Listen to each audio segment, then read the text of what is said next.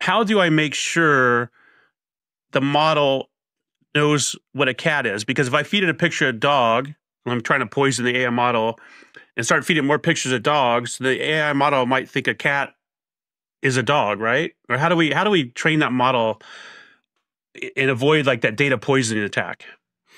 That's part of having a wide data set. So if you're trying to get the AI to recognize a cat and you only feed it images of cats, it's going to think everything is a cat. And so you feed it a dog and it's going to go, that's a weird cat, but that's still a cat. If you feed it a bunch of images of cats and then a bunch of images of dogs and say, this is not a cat, this is a dog, and then a bunch of hamsters and say, this is also not a cat, this is a hamster, then when you give it a dog or a hamster, it's going to go, oh, that's a dog, that's a hamster, I know that's not a cat. And so part of the model, the training is to say, you have to label, this is a cat, this is a cat, this is not a cat, it's a dog, this is not a cat, it's a hamster. And that's how the model learns.